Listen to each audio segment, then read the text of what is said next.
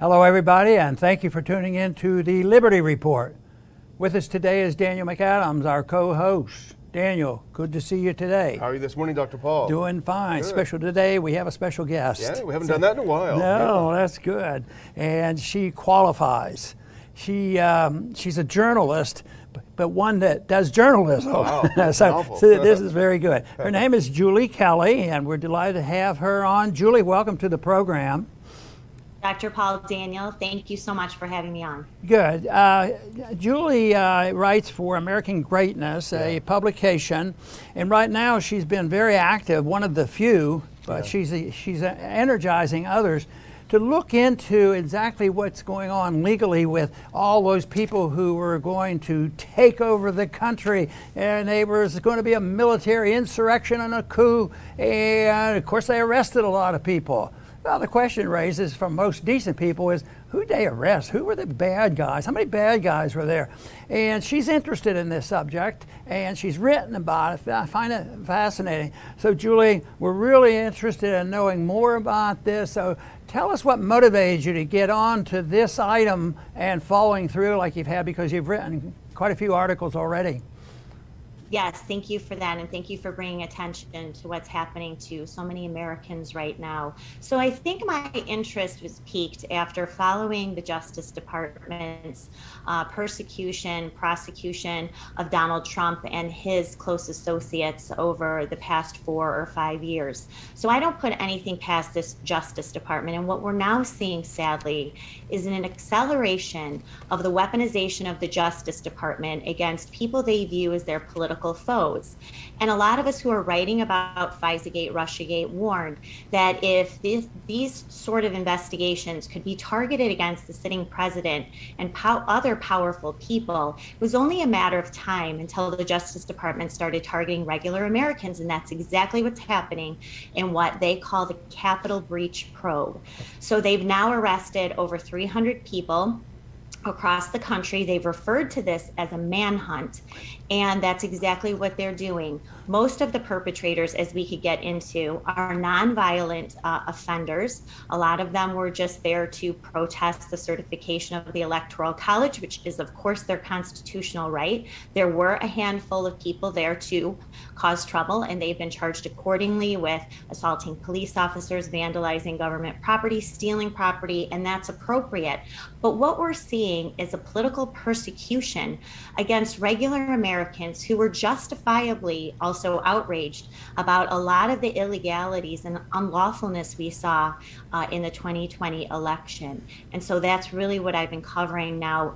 Today is 3 months since the alleged insurrection. So I've really been looking into what our Justice Department has been doing. Very good. Daniel. Yeah, it's, it sounds something like out of the Soviet Union, right? Political persecution because of your political views. But, Dr. Paul and I spent a long time up on Capitol Hill, and I immediately, Dr. Paul, when I saw it, I knew something was wrong, but I also knew that something was very fishy about this narrative, and I actually wondered at first, because it's always the provocateurs who are the most violent, and I wondered about that. But, Julie, when I started reading what you wrote about a month or so ago, and it doesn't happen to me very often, but my jaw dropped because I couldn't believe it. I had a sense that a lot of this was bogus, but my jaw dropped when I read one article that you wrote, and I'm going to ask you to go over it with us.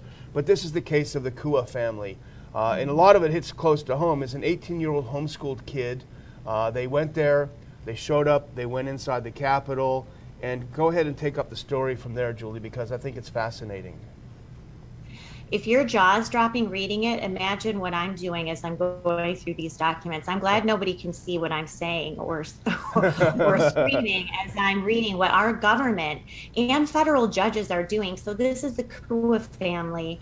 Their son Bruno was arrested in Atlanta by the FBI on February 6th for participating in the Capitol breach, as they call it. They charged him with all sorts of crimes.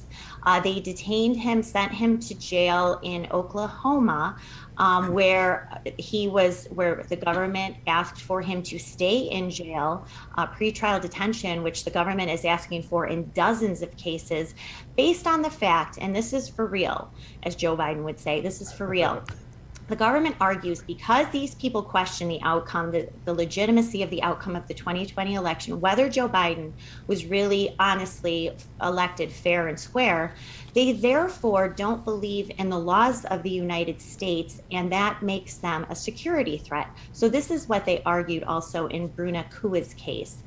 He lives on a farm, he's homeschooled, his parents have been married for more than 20 years, very stable environment, but of course he was a Trump fan, which makes him a criminal in the eyes of the democratically run Justice Department. So prosecutors argued not just against the charges that he faced. He did enter the Capitol. He had a small collapsible baton with him. He never used it. They called that a deadly and dangerous weapon. But what really was upsetting to read is that prosecutors said his parents, he should not be released back into the custody of his parents because he had been homeschooled and he quote unquote ingested his parents' political beliefs. The prosecutor and judge also scolded the father for taking their son to a Stop the Steal rally in Georgia after the election, and really just verbally abused the parents for taking their son to this rally and for homeschooling him, and where they think he picked up all these nefarious political beliefs. He finally was released after, I believe, 6 or 7 weeks in jail after he got COVID. The judge finally took mercy on him and released him into the custody of his parents. You know, the one other term that they use is that they're guilty of not accepting the election, and they're suggesting that there are fraudulent votes out there, and therefore they have a justification to question the election. And I want to see if you could postulate a bit, because I'm getting worried. I sort of share some of those views. And when do I become endangered? Because there has to be a line when somebody like myself, you know, I think there was probably fraud. I've been a victim of the fraud. Yeah. I lost an election by 90 votes because of fraud. So I think it happens, and there's a lot of history.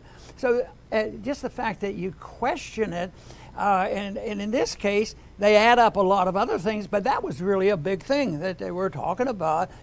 He won't accept this, and he's disobedient, he's unconstitutional, you know, he's committing treason, won't accept our government. But is there a line, or is that part of our problem, that we have no idea where the line is on what he could say and do and what you and I might say and do? Well, that is the fear. I mean, you know, we saw this censorship before the election of anybody who was raising, including the president, raising, you know, criticism about mail-in ballots, and he was censored by big tech. Other people were censored as well. If you raised any sort of question about how the COVID rules were going to impact, you know, all these absentee ballots that we saw flooding in, that somehow you were peddling disinformation. So we see this now apply, though, in court.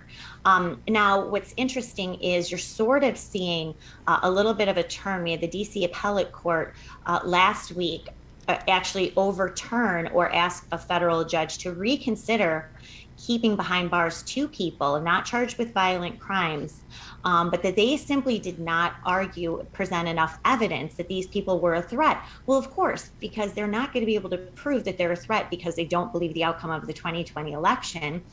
So they're building up all of these other offenses. But the judges are really starting to call the government's bluff on this. But you know, and I've only gone through, I mean, I've gone through several cases, but you see this permeating, not just in the court documents, but in the media too, that we are criminalizing political dissent. Also, Dr. Paul, I wonder what the statute of limitations is for not believing the legitimacy of an election. If that's a crime, then we need to arrest basically every journalist in 2016 and every Democratic lawmaker and Hillary Clinton, because we were told for 4 years that Donald Trump was not legitimately elected, that he was, you know, helped by Vladimir Putin.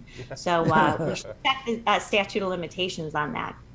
Yeah, exactly. That's the case. You know, the thing about Bruno Kua, you know, I have a 21-year-old, but he was 18 not long ago, and you know, there was he's not active online, but there is this braggadocio that young men of that age have, and I think he did a little bit of bragging on his social media about how he was going to go down there and occupy the Capitol and this sort of thing.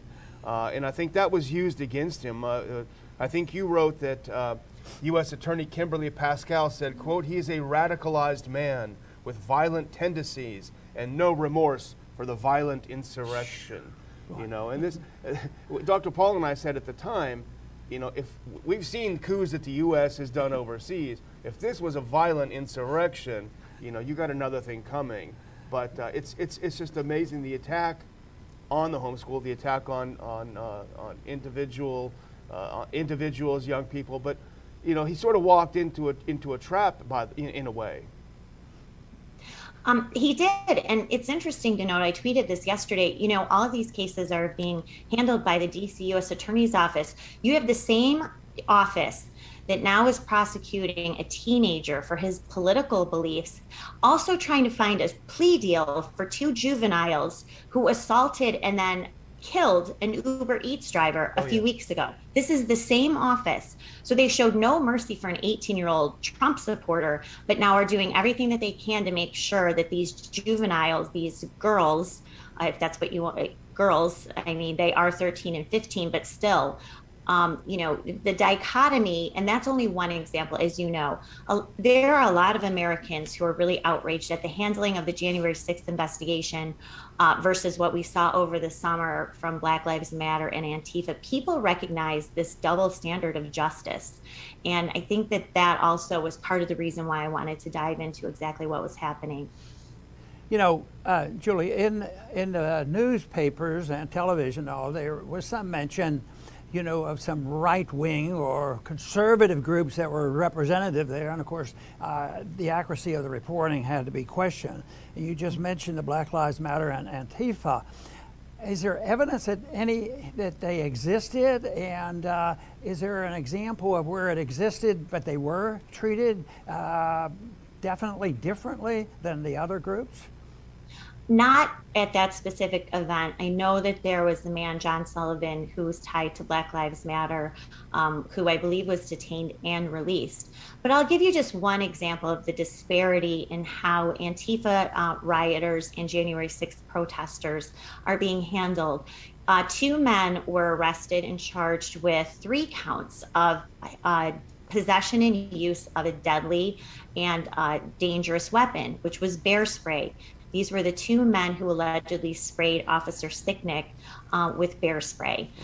Mm-hmm. When that happened over the summer, and Antifa uses a lot of bear spray, by the way, but I just found one specific case where an Antifa protester was charged with civil disorder for using bear spray against police officers. So right there, you see very clearly how those cases are being handled differently. And of course, we know the Department of Justice is releasing all sorts of protesters in Portland. We saw Merrick Garland try to explain why assaulting the Capitol or vandalizing the Capitol building was different than trying to destroy the Portland Federal Courthouse. It's different, he said, because Congress was in session on January 6th, and when Antifa tries to attack the federal courthouse, there's nobody in there. I mean, this is what we're hearing from top law enforcement officials in this country. It would be comical if it wasn't so terrifying. As you said, something we would hear about in the Soviet Union, not the United States. Yeah, you know, You wrote a piece about the big lie about Officer Sicknick, and this is really critical, and others have written about it too. Glenn Greenwald had a great piece a few weeks ago about it. It seems to me the Sicknick issue is critical to the narrative, because without that, there was no deadly insurrection, because the others that died, I think someone had a heart attack and that sort of thing. This is critical. It's been proven completely wrong. The New York Times took this from anonymous sources, probably the FBI, and put it out. This is critical to the narrative, but as you write in your piece, and I'm going to ask you to expound on that, that fell apart very early, but still the mainstream media continues to perpetuate this lie that's critical to the narrative.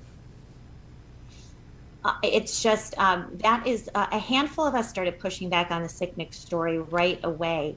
And the New York Times finally was forced to retract that story on February 12th. But it was too late because the New York Times story dated January 8th had already made its way into the House Democrats' trial memorandum. Yeah. They specifically cite that article that's now been retracted. Now, I got an email yesterday from the DC Medical Examiner's Office. Within 90 days, you were supposed to release autopsy results and find the cause of death.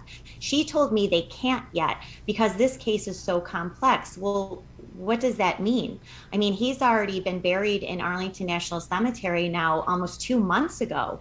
So it's not that it's complex, it's that it is exculpatory to the whole narrative, as you said, about a deadly insurrection. So I mean, would you trust anything even coming out of the DC Medical Examiner's Office? No. But the fact that here we are 3 months later, they still won't release anything. The family has lots of questions too. They still don't know what he died from. But it doesn't stop the media. And they did it over the weekend with the killing of Officer Evans, saying that he's the second Capitol police officer to die in the line of duty. They just regurgitate this stuff. They're completely shameless. And as I point out, even outlets like the Wall Street Journal are repeating that lie and linking back to original pieces in January that still have in there the claim that he was murdered by a fire extinguisher, which has been completely debunked. Our media is so hopelessly corrupt and dishonest. It's no wonder you have half the country who's lost their minds and are completely brainwashed by anything these people say. They're shameless, and this is exactly what they're trying to do.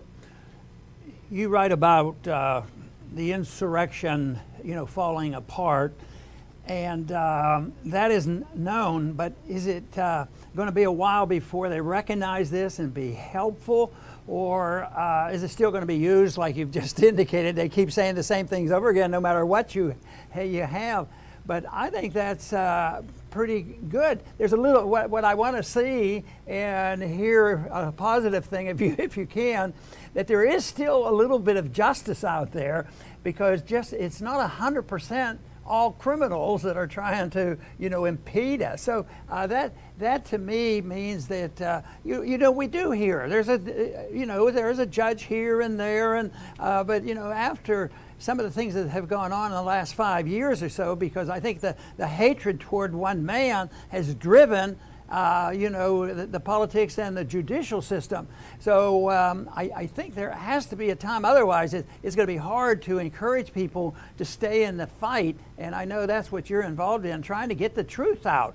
And that makes you a powerful person, because truth is very powerful and it's so scarce. So that's why we just love hearing you're talking about this issue.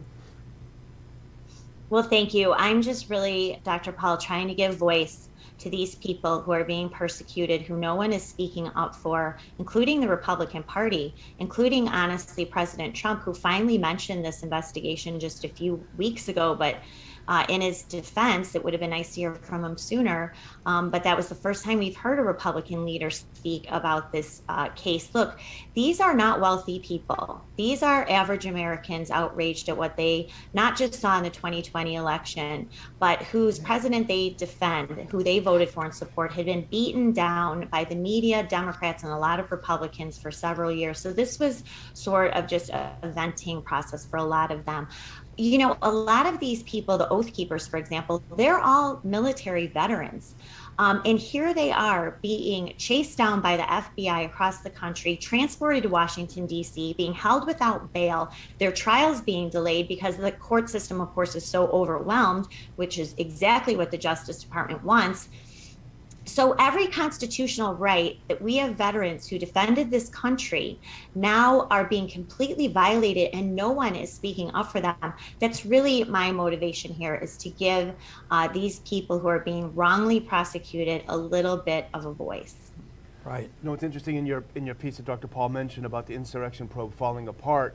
A sentence you had in there really caught my attention. You talked about Michael Sherman in this infamous interview he had on 60 Minutes, where he said he authorized a shock and awe, mass arrest of 100 people. And that really does sound like something out of the Soviet Union or a third world country. And that was just amazing to think that that's happening here. But if you would just take a couple of minutes, if you don't mind, And tell us a little bit about the story of Eric Munchel and his mother, Lisa Eisenhout, because this I think is critical and central to the falling apart of the narrative. It is. Thank you, Daniel, for bringing that up, because that was the case that the D.C. Appellate Court basically rebuked. Eric Munchel, as a lot of people will recall, is the so-called zip tie guy. Even Michael Sherwin referred to him as the zip tie guy. So he was the one photographed in the Senate gallery holding up a whole bunch of zip ties. Now, the original story we were told was that people brought these zip ties in to try to arrest Mike Pence and drag lawmakers out and make some kind of civil arrest, but that's not true. The Capitol Police apparently left stashes of these zip ties around the building. Just so happened a photographer was there to take a picture of him as he held up the zip ties. Another interesting little angle there. But anyway, he and his mother, Lisa, traveled from D.C. to Washington to listen to the president's speech and be involved in the protest. They were immediately identified by law enforcement. They were interviewed. They both turned themselves in to law enforcement. This was roughly January 12th. They wthey were transported from Tennessee to Washington, D.C., where, as I said, they were held without bond. But they committed no violent crime. They have not been charged with any weapons violation. They didn't assault police. In fact, they actually were trying to help law enforcement. They left. They didn't vandalize any property. They did really nothing wrong except sort of be in a place where they shouldn't have. But they don't face any sort of violent charges. And so when the prosecutors and the judge signed off on their pretrial detention, this was the D.C. Appellate Court, who came in and said not only did they not prove their case against Eric Munchel and his mother, Lisa, but they should immediately be released pending trial. And once that got kicked back to the federal judge, the government withdrew their motion to keep them behind bars, where they had already sat, though, for 2.5 months. Wow. Wonderful. A little bit of good news. Yeah, Julie, we're going to be finishing up here, but I want to make sure our viewers know how to reach you or read your material quickly. Do you have a website, a web page where they can go to and keep up with your activities? Thank you so much. So I write for American Greatness. The website is amgreatness.com. And so you can find all of my work there. I'm also on Twitter a lot, Julie_Kelly, Kelly, with the number 2. And so that's where you can keep updated on, my work, and then following other journalists' work who are following the court cases pretty closely. Julie, this has been wonderful. I'm very happy that you were able to come on our program, because you're exactly the kind of people that we like to get on here, because we're looking for the real truth of what's happening. But it's such a sad situation in spite of all the negatives that have gone on really in the last 10 years. A lot of people ask me, how are things, up in Washington, how did you endure? And I say, even I've been out not quite 10 years, and things have gotten a lot worse up there the way I see it. So it is a mess, but I still have met most of the people I have met over the years, politically, in medicine, neighborhoods, everything, are really very decent people. So it's not just a numbers game, but it's a quality game. And that's why it's very important that people like you are out there and you're getting the publications, you'll do the work, and you get the credibility and you get the reputation for saying, I'm seeking the truth. We might never declare, matter of fact, we have our disclaimer. We don't pretend to know everything, but we have certain principles that we follow. And that, of course, is promoting peace and prosperity. And that means, a good judicial system and a wise policy at the national level when it comes to finances. So that's why we're delighted to have people like you on. I want to thank you one more time for being with us today. Thank you so much for bringing attention to this. I really appreciate it. And to our viewers, please come back soon to the Liberty Report.